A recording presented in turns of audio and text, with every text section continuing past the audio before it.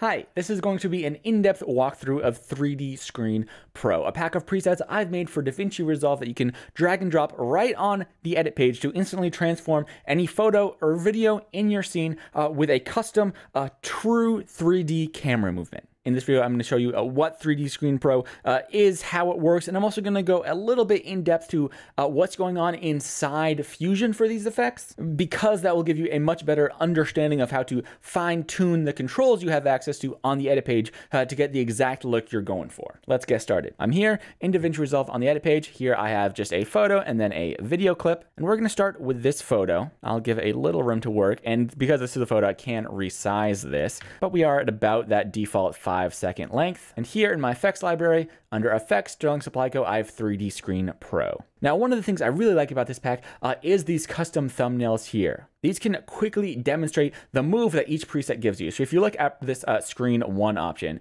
you see this plane is tilted back and the arrow is moving left to right. And so even if I just preview this, you see, okay, the main picture it is now dropping this on is sort of like tilted back in 3D space, and the camera is just moving along left to right. And it's a really cool effect. I can grab that, drop that on my clip, and yeah, it just executes that move. If I was actually using this photo, or if this was a video clip of me editing, it would slowly move along the timeline here. And it does that move, you'll notice, over the course of those 5 seconds. And if I were to increase the length of this clip at all, it would take that much longer to execute that move. It would get at the very end, right at the end of the clip. And where this starts to get pretty wild is when you click that clip, open up the inspector, and head over to Effects. We have a lot of controls here. There is some easing on this by default. That's the first control, not as important.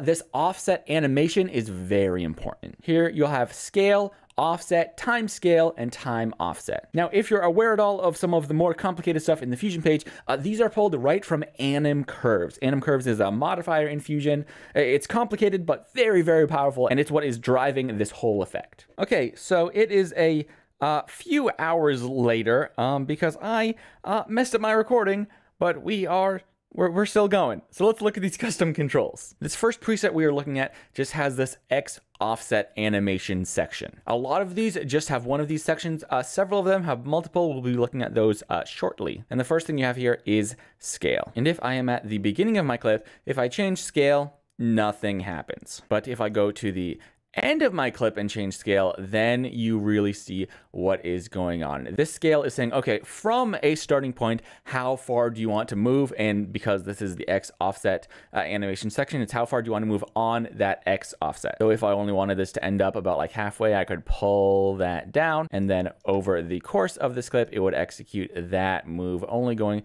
to that area. But like I said, that is from a starting point, and that starting point is set by this offset control. If I come to the beginning of my clip and change that offset, you see now we see that reflected. And now if I come to about half-ish way, then it will execute that move from that point. So it will go even further to the right to about the end of the screen here. And under that, we have time scale and time offset. Now these are there if you need them. I think most of the time these will stay at 1 and 0 respectively.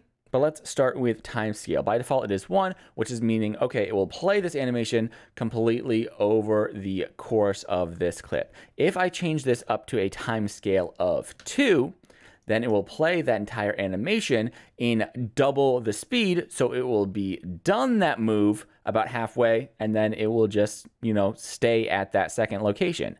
But just like that offset was its starting point, we have this time offset, which is the starting point. And this is on a scale from 0 to 1. So we have this time scale saying, okay, operate this move in half the time. In that instance, I can take this time offset, change that to 0.5. And instead of that dead space at the end of the move, it will be still for half the time, then kick in, then execute that same move and wrap it up in that second half and perfectly end at the end. Like I said, a lot of the times these will just stay at 1 and 0, but they're there if you want them. And while going over these, I think it can be really useful to get a visual idea of what's happening. And we can do that by clicking this button to open the effect in the Fusion page. Here we are. Here's our effect as a group of nodes. I can click on that, open it up, and I'm going to preview this Merge 3D node. And now you can see this is our super simple setup. We have that image on an image plane, and then we have this camera down here. And if I go to those same settings, you see this green line is the path the camera moves. If I come back to the beginning, you see it starts over on this left side, then goes over to the right side. If I pull this offset back, you see the entire thing moves over here. If I pull that back here, but then increase the scale, you see that green line gets longer. And while we're here, we can jump ahead and look at these image plane controls. While the animation controls affect this camera down here, the image plane controls affect the image plane. So you can change this in 3D space at all, up, down, or back. And you can also add extra rotation if you want this to be at some real funky angle, and then it will still execute that move. I can jump ahead, preview something else. I did push it almost completely out of frame, but it's still there. You can always hop back and forth between these to look at something you want, pull it up, pull it back a little closer to frame as well. And then you have that same move with just some extra rotation on that. You also have just like a master scale for how large you want that to be. And then this will be good to demonstrate in 3D as well. You have this focal length option.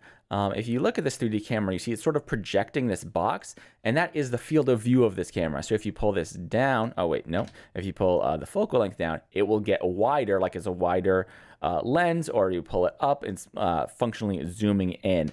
And if I preview that later, you see it is doing that exact same thing. If I pull it down, it is getting wider, pull it up, it is zooming in. The camera is not moving at all. It's just going like wider or zooming in. Now, if I pull up some of these a little bit more, yeah, something like that.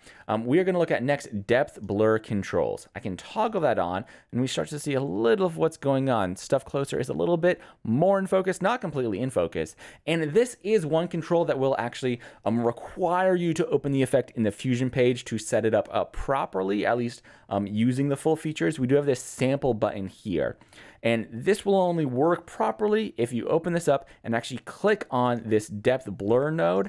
And then use the sample as part of that. But it's very cool when you do. You could, tune this in just by eye or by hand by changing the focal point slider. But if you come in, open up, click the depth blur, you can click and hold this slider and just move your mouse to a part of the screen, and it will move to have that part completely in focus. As you can see, now the parts that are closer are out of focus, the parts that are further away are out of focus as well, and it's just that area, just that focal plane that is in focus. You can toggle that on and off. You have this blur size for how intense you want that blur to be, and underneath that you have depth of field and Z-scale.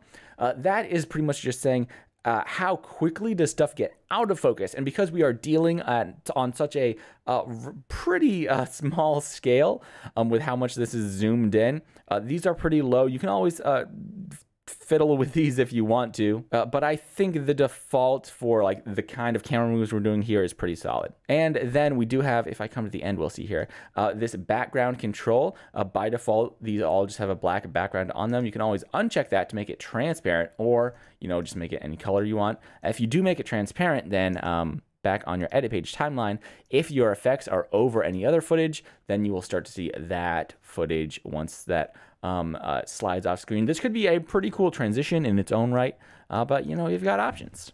Like I said, we do have 25 presets here to give you a whole bunch of different starting points. Let's look at one more pretty intense one. If I go to 21, we'll see some interesting stuff happening. If I go to effects, we'll see in that animation control, here we have two options. Actually, you know what? Let's go all in. I'm going to grab 25, drop that on, because I know that this one has 3 sections for inside animation controls: X offset, Y offset, and Y rotation. And if I hop right into Fusion, open that up, look at that merge 3D, we see what is going on if we play through. Again, this green line is the path it follows, and it is moving diagonal, so it's moving on the X and Y axis. And if we look at the camera, especially that area it's looking at, we see that is rotating as this moves. So we have those same master controls for each of those individual animations. If you wanted it to start entirely a little more to the left, you could change that X offset, or just pull the scale. If you want it to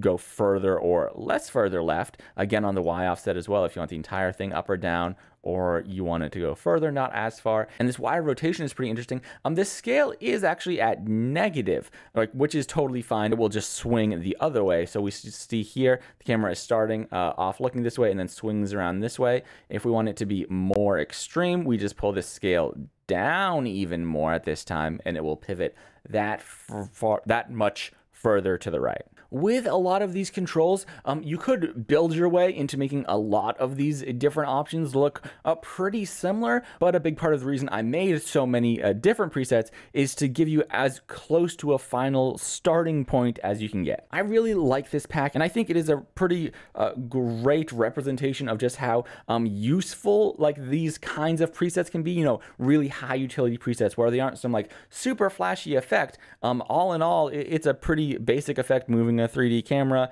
tossing something on a 3D plane. But if you're doing it a lot, then having these presets and having, you know, a handful of presets can really save you time. These are the kind of products that I get really excited about making and using in Resolve. My Layout Pro pack of presets that, you know, arranges up to 20 different video clips in frame at once is pretty similar in that it's like very high utility. I just did a more complete walkthrough video of that as well, but I'm happy to do one for 3D Screen Pro. Several people have asked. I know the animation controls aren't super obvious on the surface of what they do, but I hope this video is really helpful for those who pick up this pack. A link will be in the description to take you to the store page for 3D Screen Pro. And even if you don't pick that up, I hope this video has demonstrated some of the real cool power in Fusion and in Resolve. And I hope you are as excited as I am for this like ecosystem and like all the further development going on all over the place for these cool presets. It's going to be pretty exciting. Thanks for watching. I'll see you next time.